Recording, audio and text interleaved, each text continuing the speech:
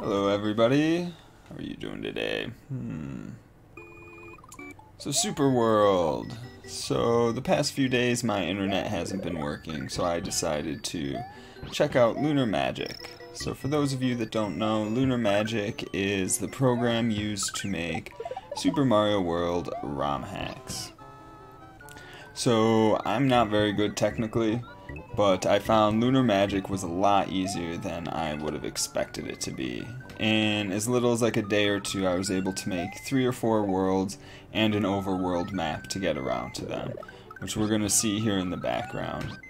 So yeah, I was able to change Super Mario World to Super World pretty easily.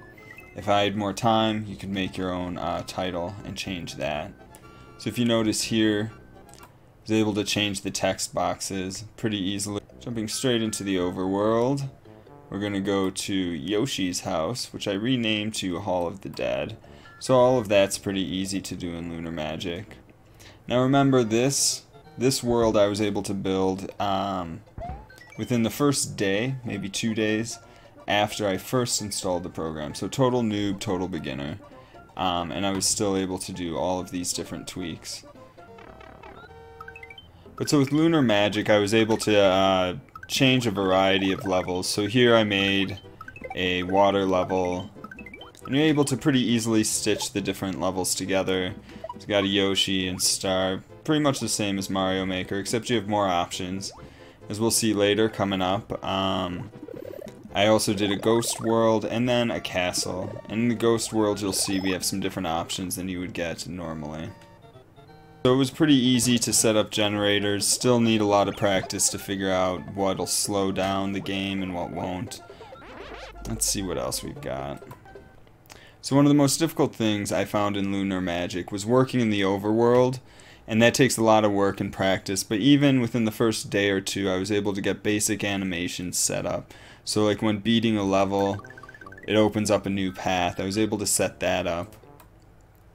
And then here we go into a ghost house, which again, with Lunar Magic, you have access to a lot of templates, so these are real easy to set up in the beginning, which was kind of nice. A lot of the same hijinks, but you got Big Boo, and here we've got Fishing Boo to help out, because who doesn't love a Fishing Boo?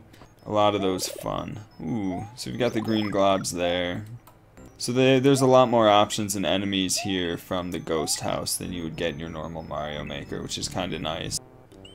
So here we go after beating the ghost house. We'll head back over to a castle. I just pretty much took the Bowser castle and set up a dungeon level, a castle level. So let's check it out and see what we got.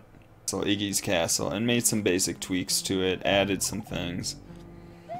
But here you get a lot of, again, the same text boxes. But you have all the elements you have total control over, including the gates, the spikes, and the lava balls. I made sure to add plenty of stars just so I could be able to practice it and play it.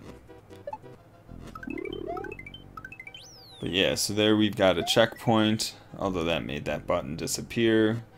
So still, even in the beginning, I'm able to already jank some stuff up. But alright, I left plenty of stars here to make sure I could survive. But yeah, so this is the end of the castle. And along with these castles, as we let it run forward, you also have access to being able to use all the Koopa children and Bowser battles. I think I poked my head there. Yes, I do. It looks like the background, but it still hurts. Ludwig, yeah, Ludwig is our boss here.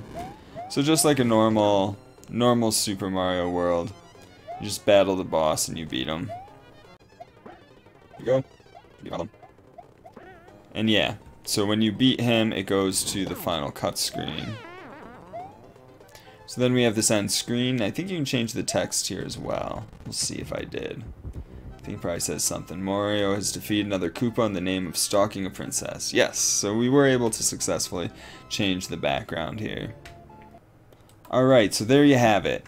my first venture into Lunar Magic. In the first 2 days, I was able to make a 3-level little mini ROM hack island, and it wasn't too bad. And I would definitely recommend Lunar Magic to all of you out there who are interested in making Mario levels. If you guys have any questions, comments, or any interest in Lunar Magic, be sure to leave a comment down below, and I'll try to get back to you as soon as I can.